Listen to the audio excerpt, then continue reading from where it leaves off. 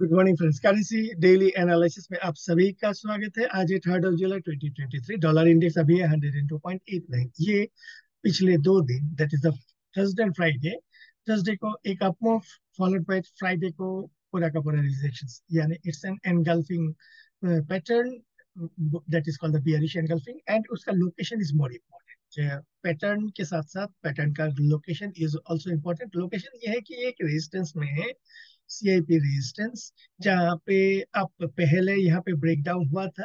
Breakdown ये वाला levels पे, दैट इज 103.30 के आसपास, एंड वहीं पे जाके ये बेयरिश एनगल्फिंग बनाया हुआ है। ये जो प्राइस पैटर्न है, इसका मतलब ये है कि थोड़ा सा नेगेटिविटी हम एक्सपेक्ट कर सकते हैं।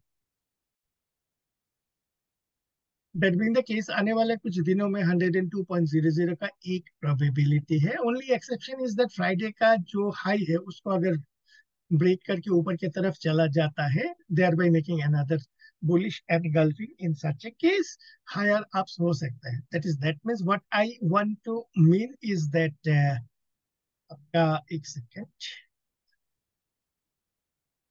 आज के दिन में अगर इस टाइप का कुछ एनगल्फिंग पैटर्न्स बना देते हैं, something like this, then it will negate the setup. Otherwise, there are higher possibilities कि डॉलर इंडेक्स में मूव टुवर्ड्स 102.00। डॉलर भी 82.00 पे है। यहाँ पे कुछ करने का नहीं है। यहाँ पे दोनों तरफ means equal forces are there, buyers as well as the sellers. सो जितना ज्यादा यहाँ पे कंसोलिडेशन होने दीजिए, जितना ज्यादा कंसोलिडेशन उतना ही तेजी ब्रेकडाउन और breakout, breakout means either on the higher side और लोअर साइड, जो भी हो, लेकिन इसमें कंसोलिडेट होने देते हैं और कुछ समय के लिए। जीबीपी डॉलर ये आपका 101.2702 में है। ये आपका मीन्स नीचे की तरफ से बाउंस बैक किया। अभी देखना है कि ये जो 1.2765 के आसपास जो स्विंग हाई है, इसके ऊपर क्लोज देने से क्या होगा।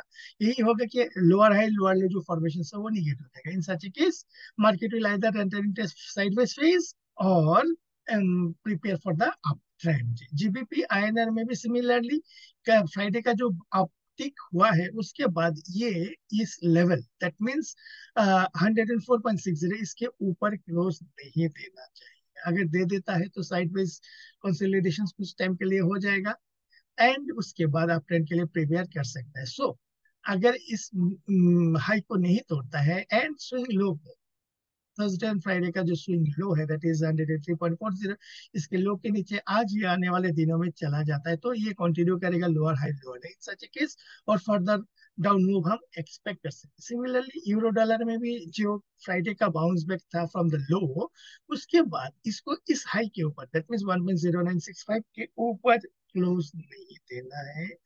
अदरवाइज ये जो लोअर हाई लोअर लो का फॉर्मेशंस नेगेट हो जाएगा। एल्स ये सेल अपटिक्स में भी considered on lower time frame. Euro INR में भी सिमिलरली ये आपका 189.90 के ऊपर क्लोज नहीं देना है। ज्यादा लो को, स्विंग लो को अगर तोड़ता है तो और फर्दर डाउन हम एक्सपेक्ट कर सकते हैं। डॉलर येन अभी है 144.48, यहाँ पे अगर कल के हाई के ऊपर चला जाता है इन सच केस और अप मूव हो सकते हैं। Only exception is the intervention or the verbal intention from the BOJ authorities or the finance minister।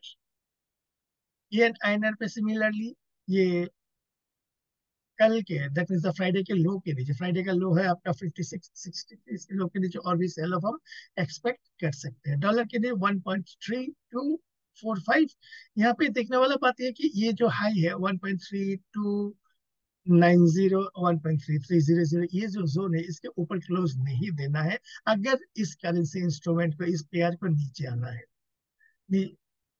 सो अगर ये इसके ऊपर चला जाता है, 1.33 के ऊपर चला जाता है, तो false breakdown will be considered, and in such A case our calculation will be the dollar candy price में मूव टुवर्ड्स 1.3650। अभी जैसे ही कल के लो के नीचे क्लोज देगा, एक स्पिनिंग टॉप फॉर्मेशंस बनाया हुआ है, इसके लो के नीचे अगेन स्विंग लो की तरफ हम प्राइस को एक्सपेक्ट कर सकते हैं। दैट इज 1.314050 की तरफ आप प्राइस को एक्सपेक्ट कर सकते हैं। $80, $80 आपका है अभी 0.6657, ये नीचे की तरफ बाउंस बैक चल करके ऊपर जा रहा है। देयर आर हायर पॉसिबिलिटीज अभी ये आपका 0.68 की तरफ जाने का है।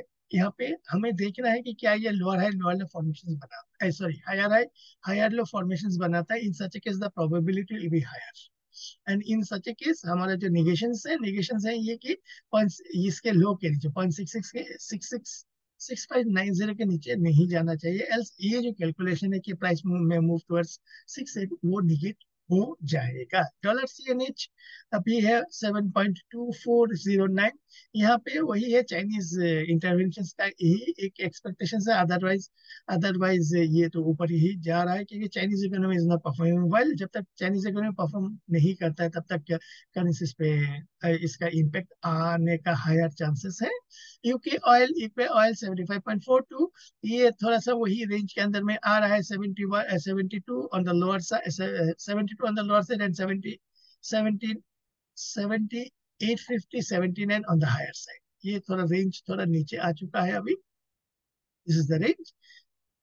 सो ये हो गया आपका 7820 से 7850 टू बी प्रेसाइज। ये रेंज के अंदर में इसको प्ले अराउंड करने देते हैं जब तक आइदर साइड डायरेक्शन ब्रेकआउट नहीं करता। यूएस 10 ट्रेजरी 3.837, ये कल एक डोजी कैंडल बनाया हुआ है। अभी डोजी के हाई के ऊपर जूम करके ऊपर की तरफ जाएगा, एंड डोजी के नीचे थोड़ा सा, डोजी के लो के नीचे थोड़ा सा साइडवेज कंसोलिडेशन हम एक्सपेक्ट कर सकते हैं। It's a crucial zone. ये बहुत ही खतरनाक एरिया है प्राइस एक्शन से, क्योंकि आपका थर्सडे का जो प्राइस एक्शन है बहुत ही स्ट्रॉन्ग बॉडी कैंडल बनाया हुआ है, स्ट्रॉन्ग बॉडी कैंडल बनाया हुआ है। एंड इसके कल के हाई के ऊपर, दैट मीन्स फ्राइडे के हाई के ऊपर एक अप मूव हम देख सकते हैं, मे बी टुवर्ड्स 4.00। मीन्स मेरे को पर्सनली अच्छा नहीं लगता, क्योंकि ये जैसे ऊपर चला जाएगा चाइनीज इकोनॉमी का, तो सॉरी यूएस इकोनॉमी का तरफ से काफी स्ट्रेस आ जाएगा, because yield curve inversions, that is the difference between short term interest rates and long term interest rate का डिफरेंस बढ़ रहा है। Shorter term is much higher than the longer term, that is in 2 year में देखिए ये है 4.909, while is the 10 years is 3.83, that is the yield curve inversion, that is called yield curve inversion indicates negative yield curve inversion indicates a lot about the health of the economy. सो अभी यहाँ पे जो ये काफी strong है, and there are higher possibilities आने वाले दिनों में ये 5.08 की तरफ जाने का प्रयास कर सकता है। सो हमें इस हफ्ते का NFP data as well as आने वाले सीपीआई डेटा को हमें क्लोजली मॉनिटर करना है। सो करेंसी करेंसी डेली एनालिसिस अभी के लिए इतना। आशा करता हूँ ये प्रेजेंटेशन आपको अच्छा लगा होगा। इफ सो लाइक कीजिए, कमेंट कीजिए, शेयर कीजिए। Thank you and have a great day.